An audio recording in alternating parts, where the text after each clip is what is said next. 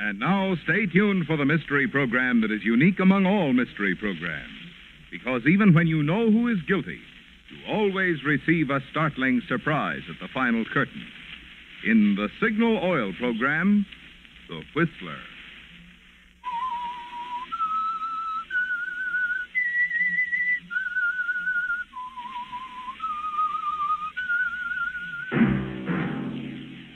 Signal, the famous Go Farther gasoline, invite you to sit back and enjoy another strange story by The Whistler.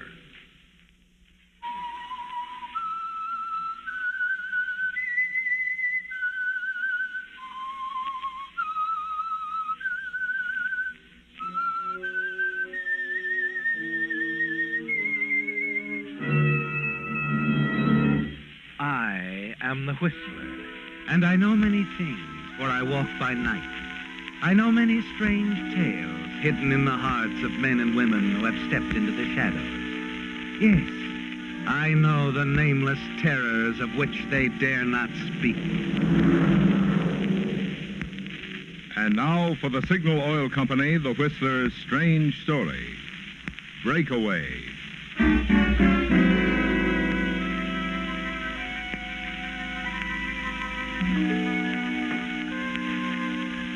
Walter Stone was a big man, presenting a formidable appearance. It would seem as if he would be capable of standing up to almost anything. In some men, there's the will to do that. But in others, there's an instinct to run, to take the easy way out. And in spite of his forceful look, his seeming aggressiveness, Walter Stone was one of those. He'd settled many things in his life by running, settled them at least in his own mind, by pushing them into the background through the satisfaction of motion, escape. And now, because Walter Stone found himself in a situation from which he couldn't run, he felt trapped and fenced in. His reactions were not of reason, but of a quivering bewilderment. And every shout and cry that reached his ears added to his frustration and confusion. Send him out, Sheriff! Send him out or we're coming after him!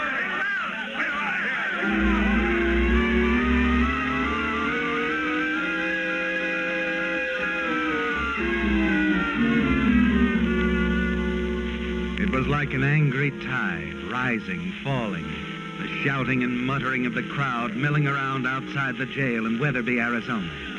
Inside there was fear and a desperation. The fear in the heart of Walter Stone, because the crowd wanted him.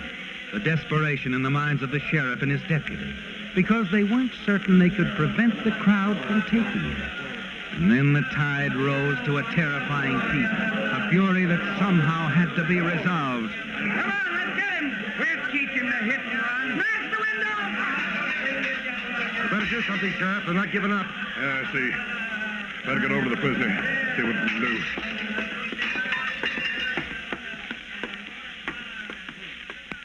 Sheriff, can't you talk to them? Explain? Explain what, Mr. Stone? That you're sorry now? Sorry you ran down and killed one of the most beloved citizens, old Fred Weatherby? I couldn't help it. Tell them I couldn't help it. You could help running off, leaving Fred to die in the street. I got rattled. Sure. So rattled that you made it 10 times worse. How do you mean? Do you deny that in making your getaway, you ran directly through a crosswalk full of school children? I didn't hit any of them. I didn't. It wasn't your fault that you didn't. It was a miracle those children managed to escape. That's what got the crowd. They're completely out of hand, Sheriff. What do you think? I think we're not going to be able to stop them. Look, you can't give me up to them. You can't do that. I got my rights. Sure, you've got your rights. So have those school children and old Fred Weatherby. Now, the good his rights did him. It doesn't make any difference. The important thing is what's happening now, right now. Sure. What's happening to you, Mr. Stone, or what's about to happen? You going to give him up, Sheriff? No, I'm not going to give him up. It's my duty to protect my prisoners. My sworn duty. Hello, Jim. Yeah. You better take Stone upstairs. Upstairs? Yes. And get him out a back window to the roof of the next building. Then over to the courthouse. The courthouse? Yes, my car's parked there. Oh, here, Jim. Here's Yeah, the keys. yeah. There you are. Now drive him to Millburg. Have them put him in jail there. Okay. Come on, Stone. Oh, what if I get it? There's a chance they won't this way. Otherwise, I can't guarantee anything. Well, sure, I'm right with you. All right, up these stairs. And remember, stick close. Sheriff. Yes? Can you call ahead to Millburg, tell them we're coming? No. The mob cut the phone wires. If they hadn't, I'd have some state troopers down here. Go on, Jim. We just have to take a chance all the way around.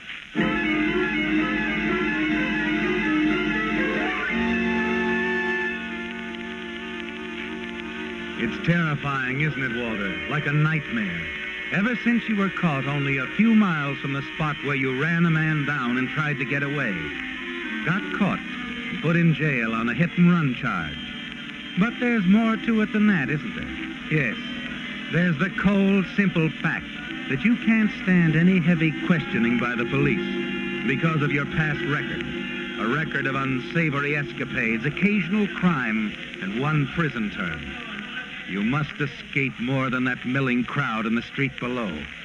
And almost without thinking about it, you know that you're watching for your chance, even as you and the sheriff's deputy make your way along a ledge, drop to the roof of the building next door. We'll make it, Stone. Nobody out back here. The courthouse? It's just around the corner? That's right. You don't have to pass the mob. You've been a big help, Jim. I haven't meant to be. I just follow orders. I got no stomach for hit-and-run artists. No, I guess not. Come on. You can drop into the alley from the fire escape here. You mean I can drop into the alley? Huh? This is as far as you go, Jim. I just want the keys to the sheriff's car and your gun. Okay, Jim. Looks like you need a little more.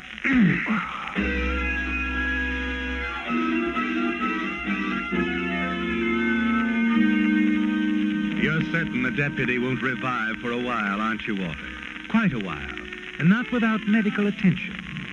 You make your way down into the alley, dart swiftly around the corner to the courthouse where the sheriff's car is parked. But there's a girl standing there, waiting for someone. You wonder what to do and decide very suddenly. Get in the car. What? Get in, I said. Oh, no, you don't.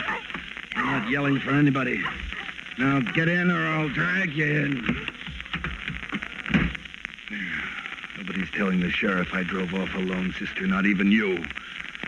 So you're going to ride for a few miles. Come on. That's better. Yeah, not bad. Not bad at all. The sheriff's car, nobody will stop it. You just keep quiet, sister, and everything will be all right for both of us.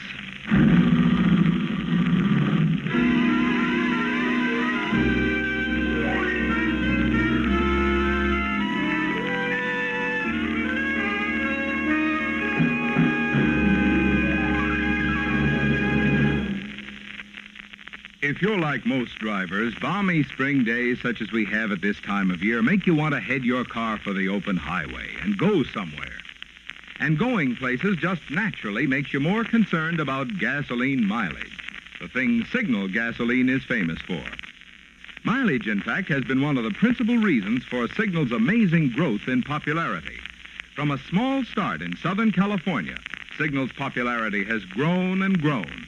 Until today, Signal stations serve 7 Pacific Coast states from Canada to Mexico. And wherever Signal is sold, it is known as the Go Farther gasoline. But mileage, mind you, is just one of the benefits you notice when you switch to Signal. After all, to give you such good mileage, Signal gasoline has to help your engine run more efficiently. And when your engine runs more efficiently, you also enjoy peppy pickup, smooth power, the things that make driving more fun. That's why motorists with a zest for driving pleasure, as well as those who appreciate economy, are both enthusiastic about Signal, the famous Go Farther gasoline.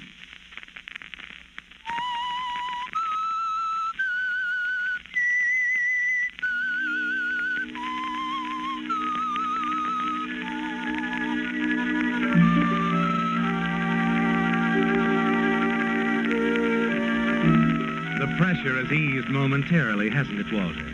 The dread, dulling fear that encircled your heart and mind back in the tiny jail. It's gone. And the shouts of the angry, determined crowd are gone, too.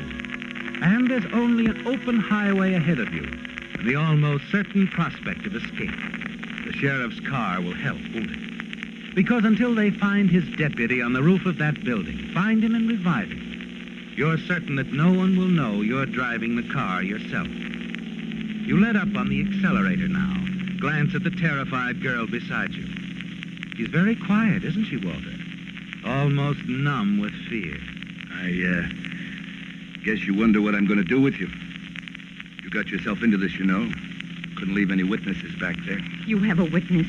Anyone who does a thing as terrible as you did always has a witness. Look, don't start preaching. They'll catch you. You must know that. What were you doing at the courthouse? Waiting for the sheriff. I wanted to talk to him about Uncle Fred. Who's he? Fred Weatherby. The man you ran down, killed in the street. Your uncle? I'm Doris Weatherby.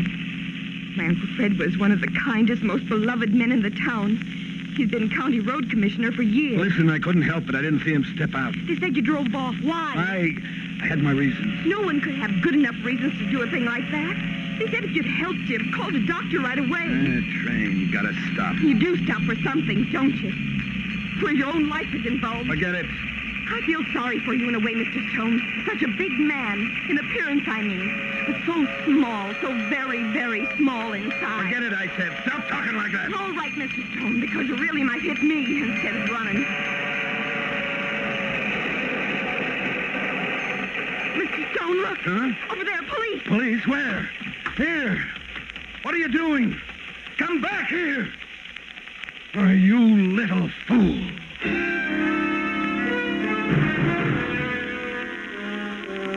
The girl leaped from the car so suddenly that it leaves you helpless, doesn't it, Walter? You weren't even watching her because of her remark about the police.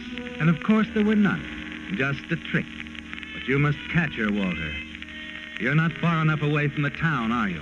And if Doris reaches the sheriff, talks to him, you'll have to abandon his car immediately. You jump out, race down the railroad tracks in pursuit. But it's no use. You stop and listen for her, peering into the darkness, wondering what to do.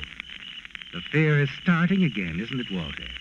You're confused and trembling as you head back and stop just in time to see a pair of highway patrolmen looking over the car. You're so close you can hear their voices. Sheriff's car from Weatherby. Funny you'd leave it here so close to the railroad track. Well, maybe he's around here somewhere, Dave. Maybe he's... Hey, What's wrong? somebody hiding out there. You see in the field. Come out of there, you! Not a chance. Come on, after him, Dave!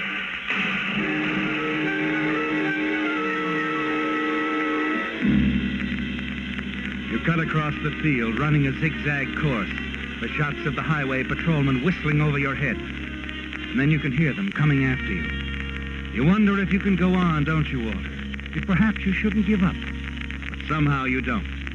Somehow you summon the strength to outdistance them. Make your way down a shallow creek bed. You stumble into a growth of underbrush and huddle there quietly, almost afraid to breathe. You hear the two patrolmen coming toward you.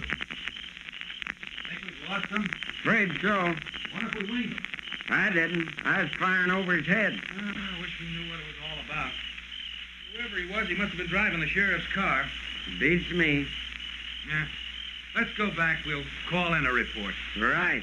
It's like looking for a needle in a haystack. It was close, wasn't it, Walter? And you wonder what you're going to do now. For one thing, you remain hidden for at least another 20 minutes. Finally move out of the creek. And then through the trees, you catch sight of a light in a farmhouse. Cautiously make your way up to the front door.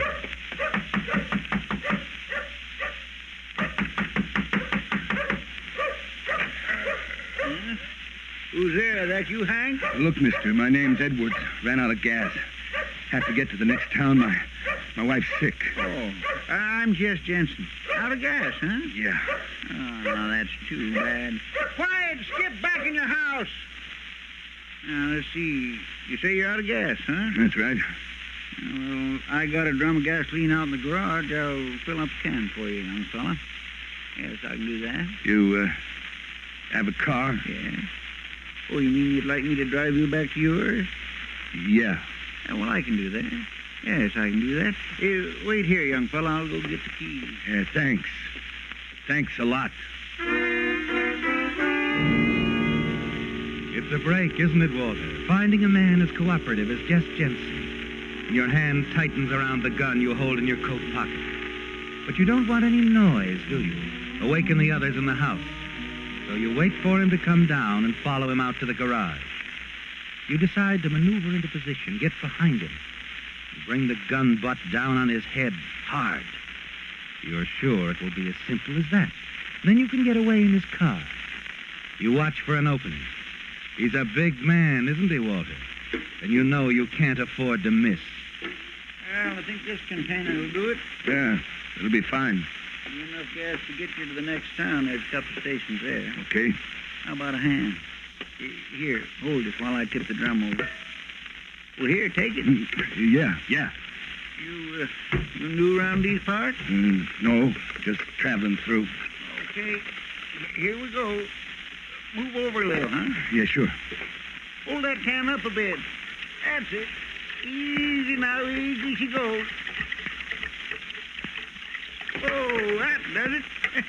Sort of spilled over a little, didn't it? Get any on you? No.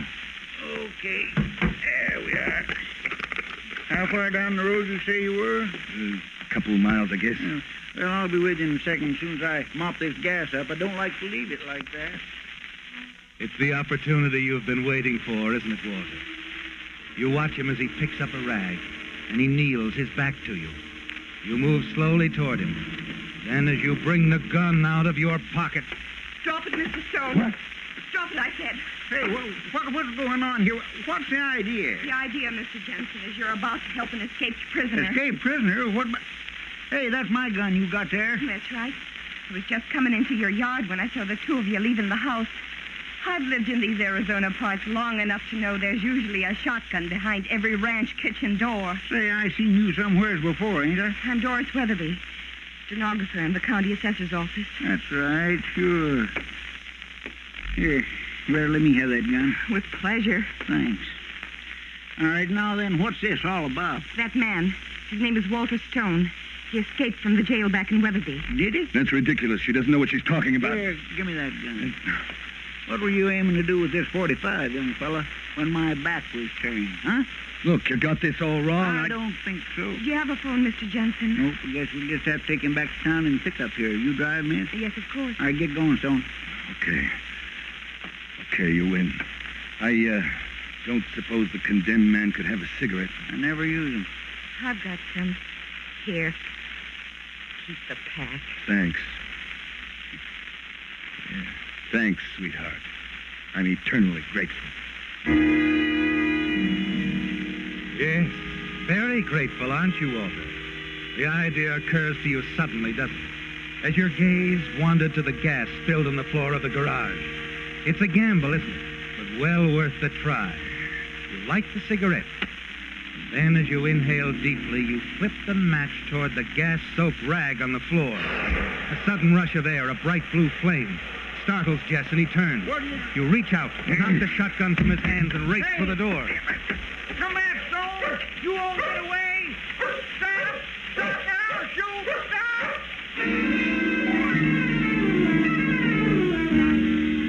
But you know that Jess isn't going to shoot right away, don't you, Walter? With your gun and his lying on the floor and the fire rising rapidly.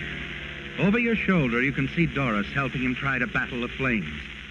And then you lose sight of them through the trees.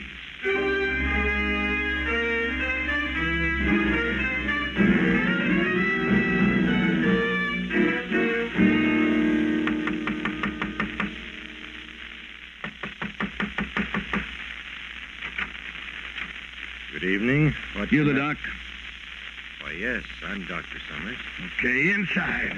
Now, see here. What? I don't want any trouble, see? You're a little guy and your bones won't stand any rough stuff, so play it smart. Do as I say and you won't get hurt.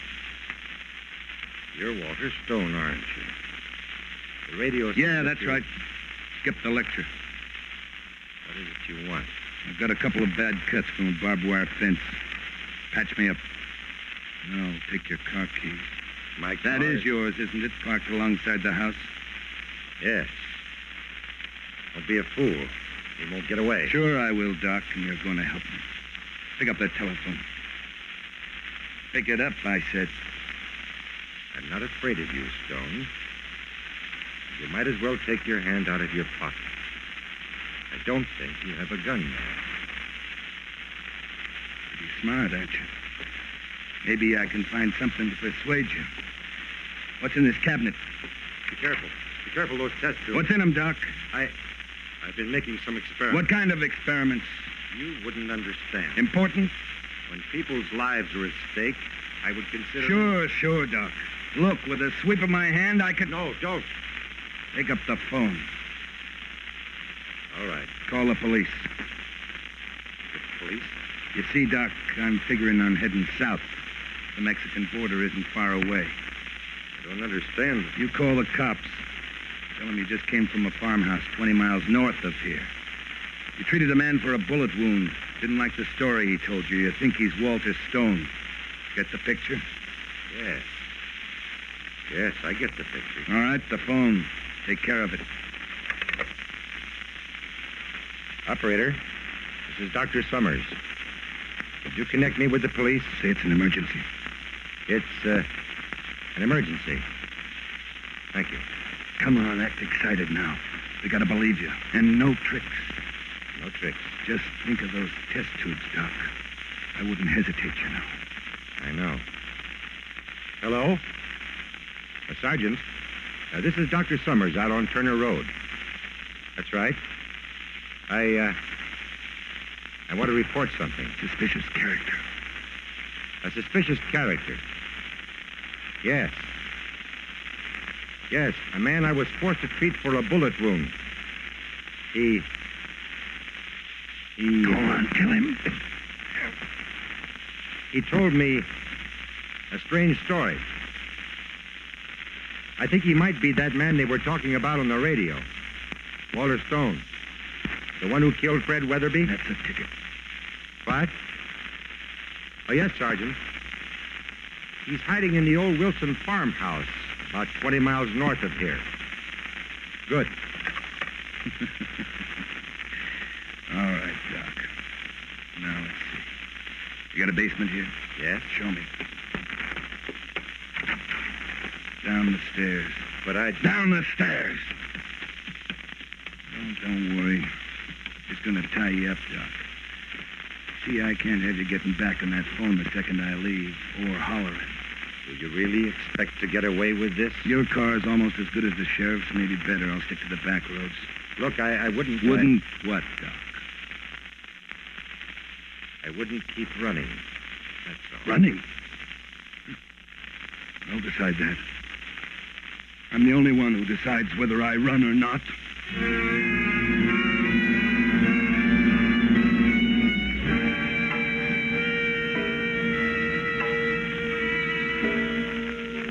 As you leave Dr. Summers bound and gagged in the basement of his home, it doesn't seem possible that only a few hours have passed since you heard the angry crowd outside the jail, following your arrest for running down and then leaving old Fred Weatherby. You slip behind the wheel of Dr. Summers' car and head south. The road to Mexico is open. You're certain of that, aren't you, Walter? Yes, because you know at this moment the police cars in the area are converging on a farmhouse 20 miles to the north. A few minutes after you leave the doctor's house, you turn off the main highway into a side road. Presently, pull up at a gas station. Evening, sir. Store up? Yeah, might as well. Almost empty. Good thing you stopped. There isn't another station between here and the border. How far is it to the border? Oh, about 30 miles. Unless you take the shortcut. Oh? Yeah, knocks off about 5 miles. Cops again. They sure been busy tonight. Looking for somebody, I guess. Seem to be in an awful hurry. Heading north. You did say fill her up, didn't you? That's right. Good thing, too, that you got here when you did. I was just about ready to close up and go home. Yeah. I guess I'm pretty lucky, huh? That you are, mister. That you are.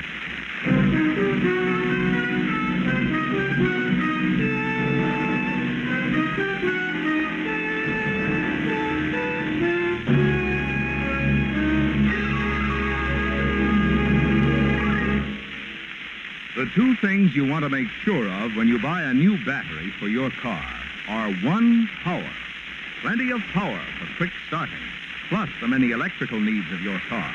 And 2, long life, so you won't have the expense of buying another battery soon. Well, tonight I want to tell you why, for power and economical long life, you just can't beat today's new Signal Deluxe battery. First of all, improved microporous rubber separators allow freer flow of acid between the plates, yet are impervious to the action of the acid. Result, Signal Deluxe batteries deliver up to 35% more power. Secondly, Signal Deluxe batteries are guaranteed not just for the usual 12 or 18 months, but for a full 30 months on a service basis. That makes the cost per month so low, you're actually saving money while you're enjoying the extra power and dependability of a Signal Deluxe battery. So before you buy any battery, get your Signal dealer's trade-in offer for your old battery. Find out his convenient credit terms.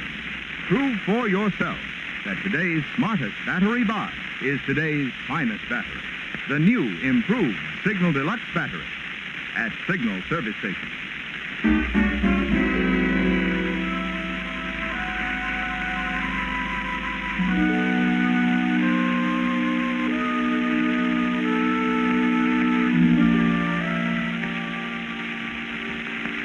In the glare of the spotlights from the ambulance and police cars on the road above, the sheriff made his way down the steep embankment to the wrecked auto in the ravine. He examined the still figure in the car, talked briefly with the ambulance doctor, then turned away and walked to where another man was standing. You the fellow that put in the call? Yeah. Me and my partner run the Signal gas station down the road. You see this happen? No, but I must have come by right afterwards. On my way home, I spotted the busted guardrail and stopped. I saw the wrecked car here. Mm-hmm. Funny thing, the dead man stopped at our station and asked me how far it was to the border. His name was Walter Stone. He was still alive when you found him? Yeah.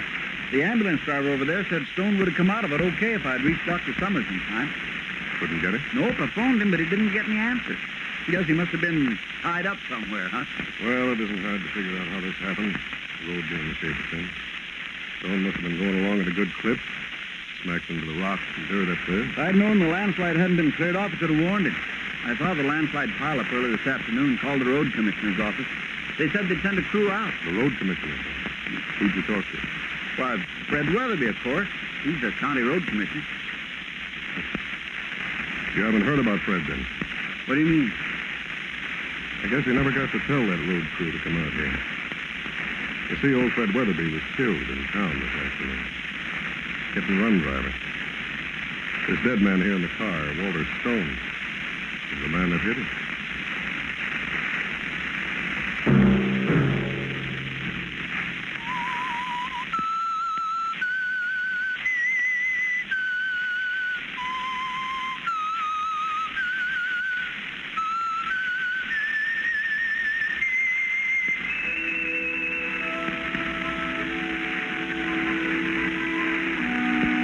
Whistle be your signal for the Signal Oil program, The Whistler, each Sunday night at this same time.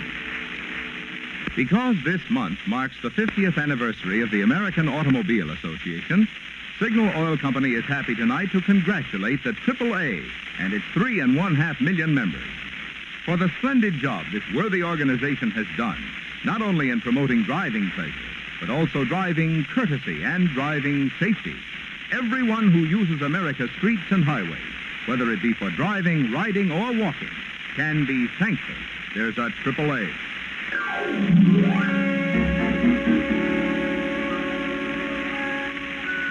Featured in tonight's story were Bill Foreman as the Whistler, Raymond Burr, Elizabeth Root, Bill Boucher, Harley Bear, Britt Wood, and Herbert Litton. The Whistler was produced and directed by George W. Allen, with story by Adrian John Doe, music by Wilbur Hatch, and was transmitted overseas by the Armed Forces Radio Service. The Whistler is entirely fictional, and all characters portrayed on The Whistler are also fictional. Any similarity of names or resemblance to persons living or dead is purely coincidental. Remember to tune in at this same time next Sunday, when the Signal Oil Company will bring you another strange story by The Whistler. Marvin Miller speaking for the Signal Oil Company. Stay tuned now for Our Miss Brooks, starring Eve Arden, which follows immediately over most of these stations. This is the CBS Radio Network.